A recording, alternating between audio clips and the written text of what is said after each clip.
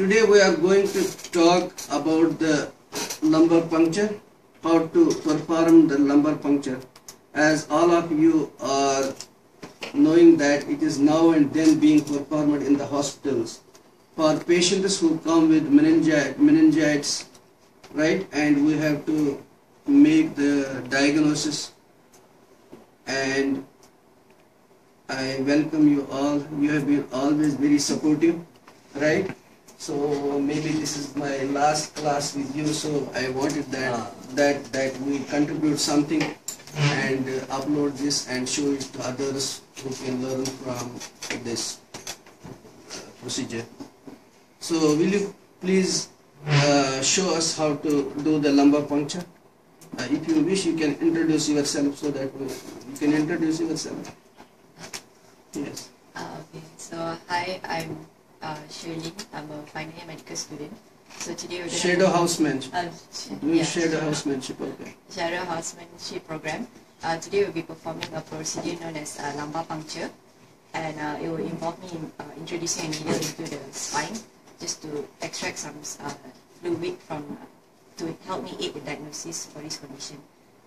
You'll have to sign a consent form if it's okay. Okay. So then the procedure is done in a septic, aseptic room, and the position of the patient should be in lateral recumbent position. So before we position the patient, we have to take the consent. As you have to take the consent from the patient. You have to introduce yourself to the patient, and you have to tell that why you are performing this procedure, what are the benefits and adverse effects of this procedure. And when the patient gives you the consent, then you can proceed for doing this procedure. Yes. Okay.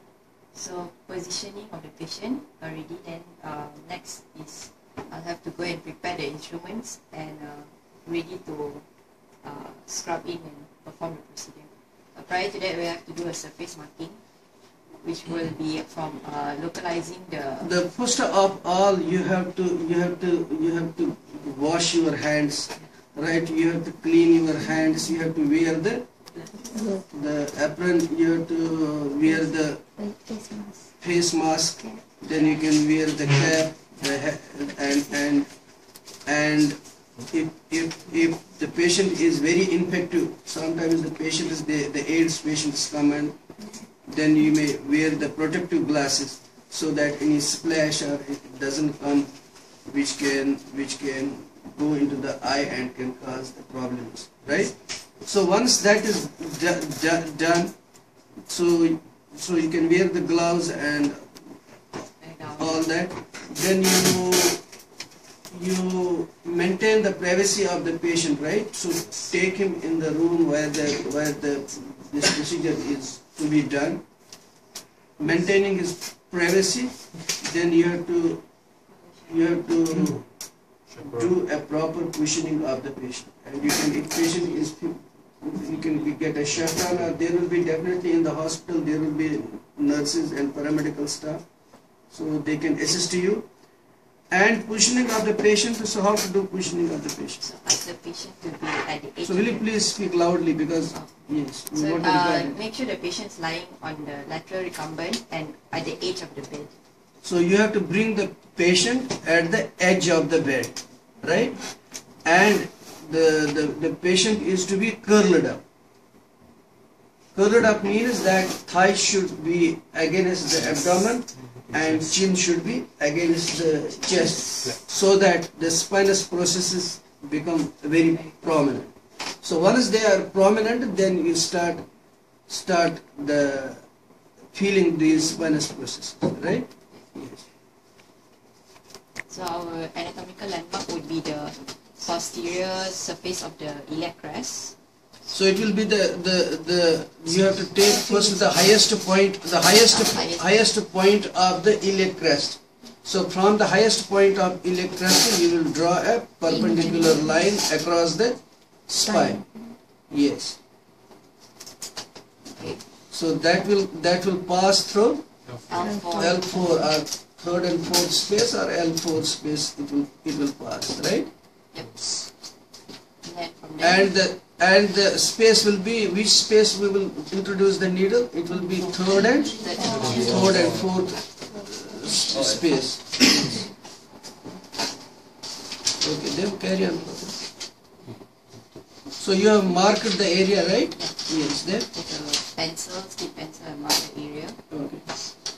And after that, we have to clean the area.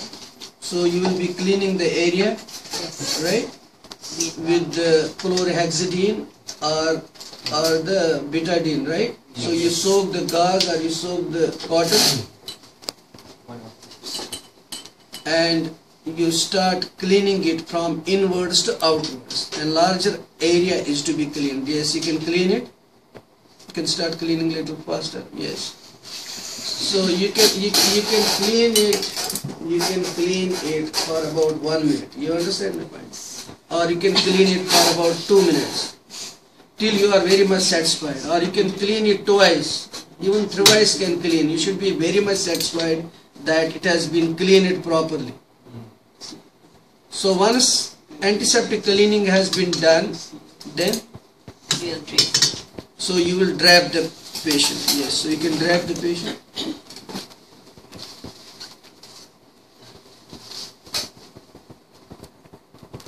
So patient is draped, only the area which we need to access is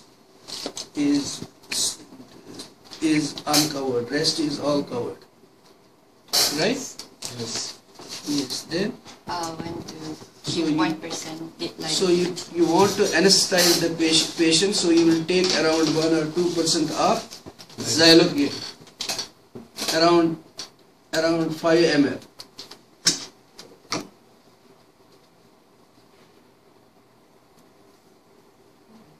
Yes, done.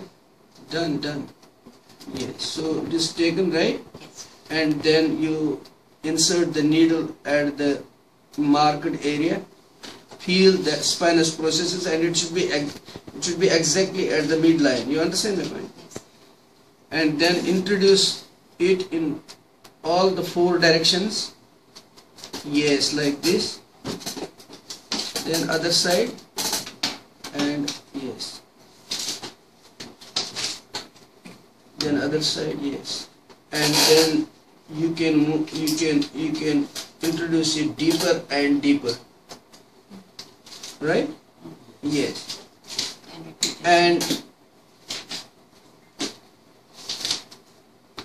And once it is done, you will wait for 1 or 2 minutes. So after waiting for 1 or 2 minutes, you will check Sensation. whether it is anesthetized or not. So you can check it by giving a prick needle. Yes. So you ask the patient, do you feel? If patient says no, I don't feel, it means it is anesthetized. Isn't it? It means it is anesthetized. And once it is anesthetized, then you will introduce the lumbar puncture needle. So lumbar puncture needle in adult, it has got different sizes. So in the children it will be smaller, in infants very much smaller, and in adults it will be a big size, isn't it? So it is around 8.9 centimeters, right? Or some may be 9 to 10 centimeters, right? And when you are trying to introduce the needle, it is to be introduced between the spinous process of 3rd and 4th lumbar vertebra. And needle should be perpendicular to the spine, and you move deeper, go deeper and deeper. Yes. And bevel should be upwards. The bevel means the opening. The opening of the needle should be upwards. Yes, please. The lumbar puncture needle will have stylet process, isn't it? So stylet process is in the needle, and then you introduce it. And once you introduce it, you will get a sensation of giving away. The resistance will be lost at some point when you go deeper. So meaning that the needle is in the subarachnoid space. And once you feel that it is in the subarachnoid space, you take out the stylet process and see if the fluid comes out, if the drops come out. If it doesn't come out, then you can try again. You understand me? If you feel that yes, it is coming, so once it is coming, so first of all, you can put a 3-way stopcock like this, and you take the manometer and measure the CSF pressure. You understand me? Yes. And once that has been done, then you will collect the CSF in 4 test tubes. You understand?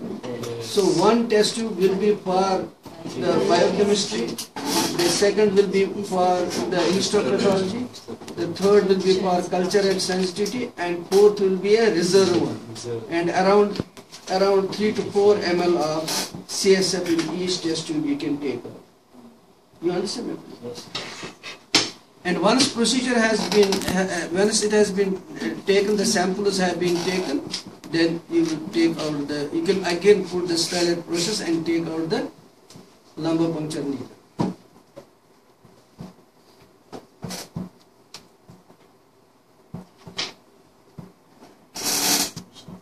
Yes. And you can soak again the gauze or the cotton, right? You can soak it with little bit of beta-adenyl chlorhexidine, then put it on the puncture site, right? And press it for some time and put adhesive over it. You got my point? So that is how we do the procedure of lumbar puncture. Now my question to you is, how many ml maximum you can take out?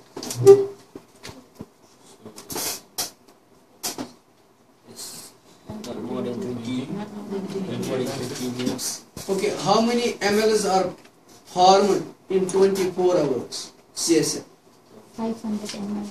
Yes, so in 24 hours it is 500 ml the CSF is formed. You understand me?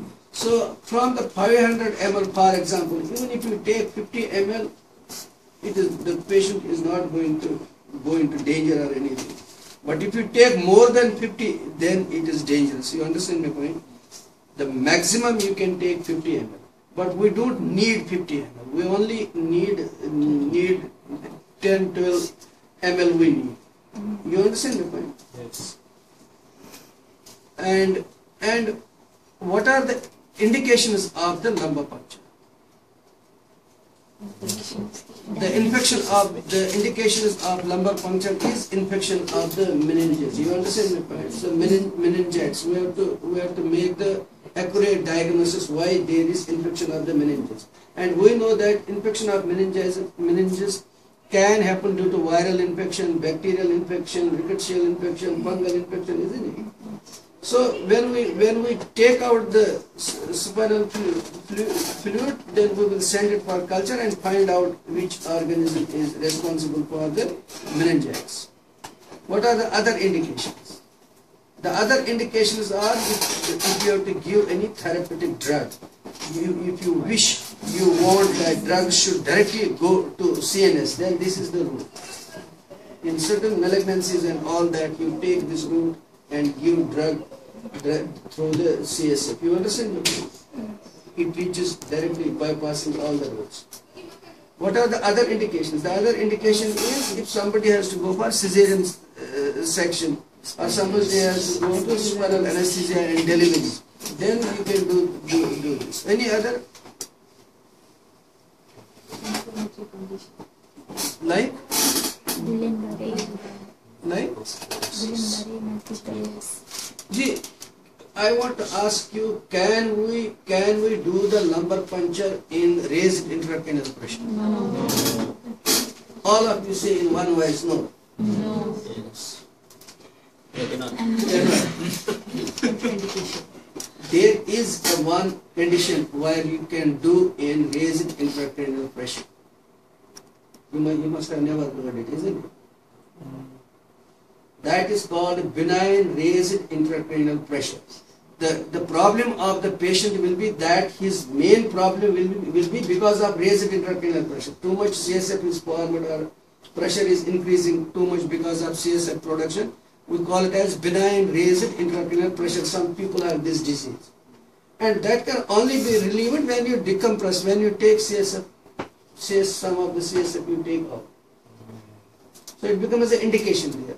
The rest, all other raised intracranial pressures are contraindicated. You understand? My question to you is, you have done this lumbar puncture, isn't it? And suppose your test tube falls down, right, and it breaks. Or you send the specimen to the laboratory people say, oh, it is not, something has gone wrong, it is not accurate. You understand the point? Then will you do again? Says, if you don't do again, then patient is going to die, isn't it? You are not going to make a diagnosis. So there is no hard and fast rule. Most of you know that we should not do repeatedly lumbar puncture. Under such conditions you have to do. You can do a lumbar puncture if it is needed. You understand the point? If it is needed, suppose the laboratory people send you back the sample telling you, oh, this is inaccurate, something has gone wrong, please send another sample, then do again the lumbar puncture and send the sample. Or it has broken, do again. And another thing is that sometimes you give the treatment. Some people have got meningoencephalitis, right? And you are giving some treatment, and patient is not responding. Then how will you know whether the cells in the CSF have come down or not? You understand? And inflammatory cells. Then you have to do the CSF, and you have to find out whether the inflammatory cells and in CSF have decreased in number, or it is increasing, or it is still the same. If it is increasing or still the same, it means your antibiotic is not working properly. You have to change the disease. You understand the point? So to know the progress in such cases, you can repeat the CSF. So, and under some conditions you can do it. There is nothing that you shouldn't do it. But what you have to keep it in mind, that you don't have to do it more repeatedly. You don't have to do it many times. You understand my point? Yes. Under some conditions, if you do it 2-3 times, no problem. But don't think that because if you do too much needling in the area, then skin is going to get damaged, isn't it? Tissue is going to get damaged, or it may cause the roots of the spinal cord may get damaged, or spinal cord itself may get damaged. That is why we don't allow the repetition of My another question to you is, how much is the CSF pressure? Because first we have to measure by manometer, isn't it? So how much is CSF pressure?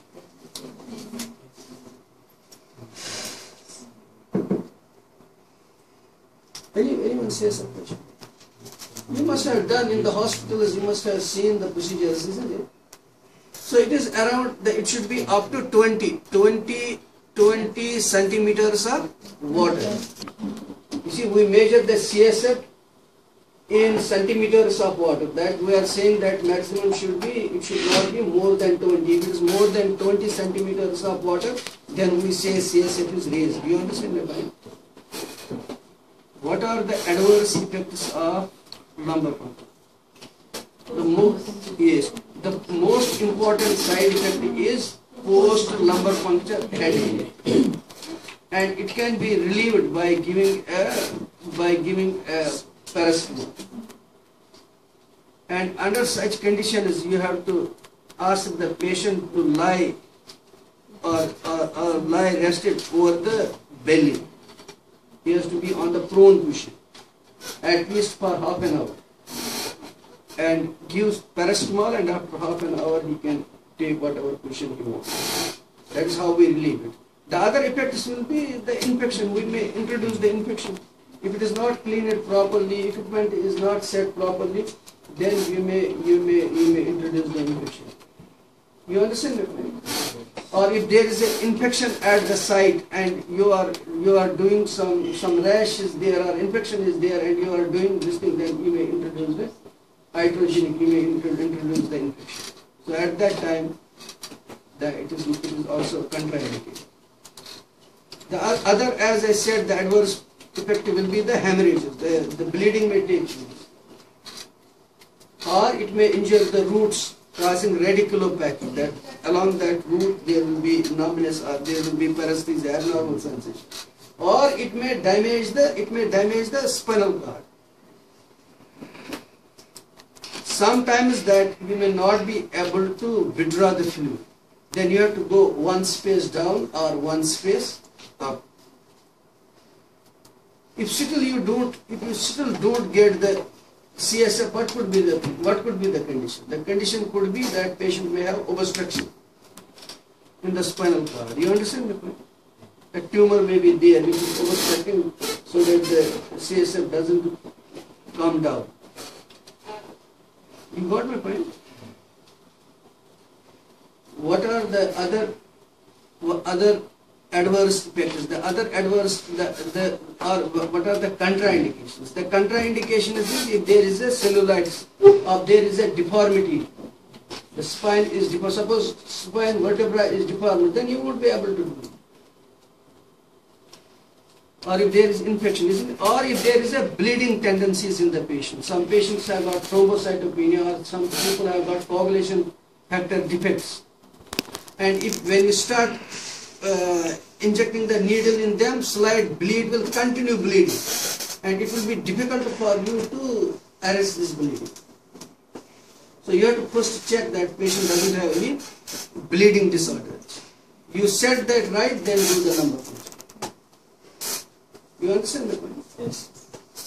Any other contraindication? Previous lumbar surgery. Yes. Any other contraindication? The other contraindication, as we said, is the raised intracranial pressure. Now my question to you is, suppose you are in the hospital setting. There is MRI also, isn't it? Yes. And you are asked to do the lumbar puncture. You are asked to do the lumbar puncture. What would you prefer first, the CT scan or MRI, or you will prefer the lumbar puncture? The ideal is that you take first the CT scan or MRI. It will tell you, it will give you the diagnosis if there is such a problem that there may be a tumor, right? Or it will tell you whether there is raised intracranial pressure or not. If you find it is there, then you need not to do the lumbar puncture, because this is an invasive procedure. So under such settings, anyone who has to go for lumbar puncture, it is better that if that facility is available, you get it done, CT scan of the brain.